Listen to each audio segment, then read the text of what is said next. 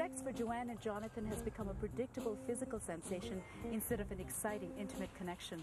Let's see if he can help them reach new orgasmic heights while revitalizing their relationship with a fresh burst of energy. So how are things for you physically?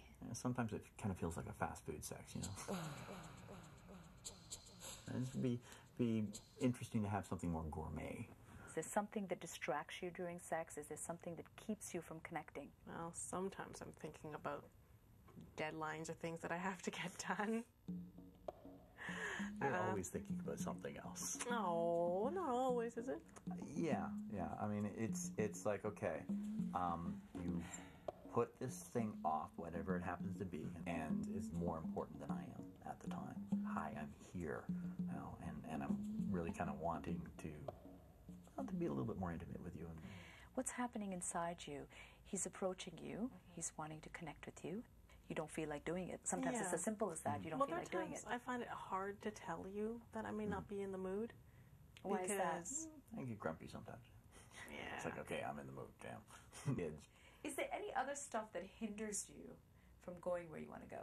There are things that I would like to do that she's not necessarily all that interested in. Maybe like what? Oral sex.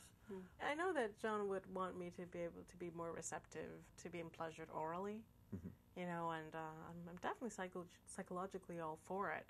I don't know, I just find that physically work, and I like that sensation. It's different than the sensation of the tongue.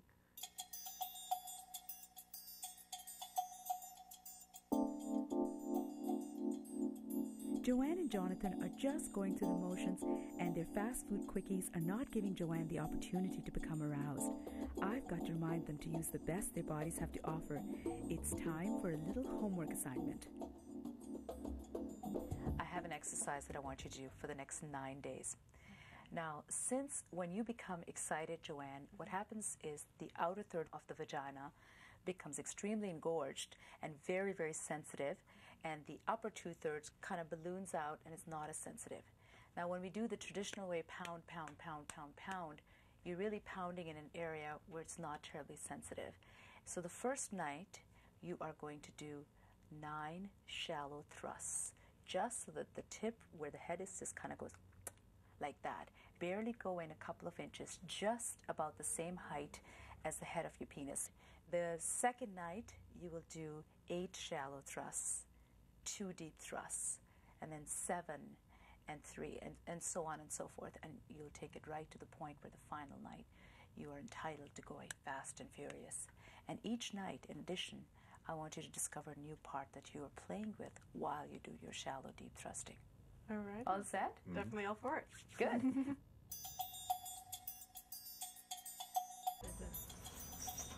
Okay, it's been 2 weeks. Through the homework and the workshops, Joanne and Jonathan have learned to appreciate the wonders of their own and each other's bodies. Let's see if things have heated up on the home front. I left you with some homework. You were supposed to try 9 shallow thrusts, 1 deep, and then keep changing 8 and 2 and so on and so forth. How did that work out for you? And I think doing that really made us a lot more aware of what we were doing. It was brought us to a higher level of consciousness about it, because we're actually thinking about our movements. It let you let down your guard a little bit and really enjoy and ride the wave and not say, oh, okay, I'm done.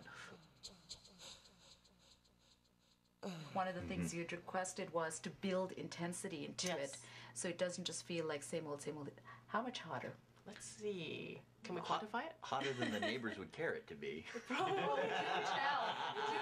tell. So, Joanne, tell me, how is oral sex for you now? It's great.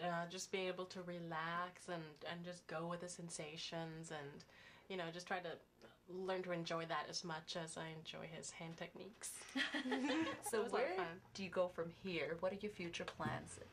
More exploring, yeah. I think, is the thing. It's just exploring what feels good. And I think the one big thing that we've found through this is that we've allowed ourselves to talk to each other about what's feeling good. Well, Joanne and Jonathan certainly seem to be having more fun than ever, sexually and otherwise. When was the last time you tried to vary your routines and discover new things about your bodies? How about tonight? See you next time on Between the Sheets.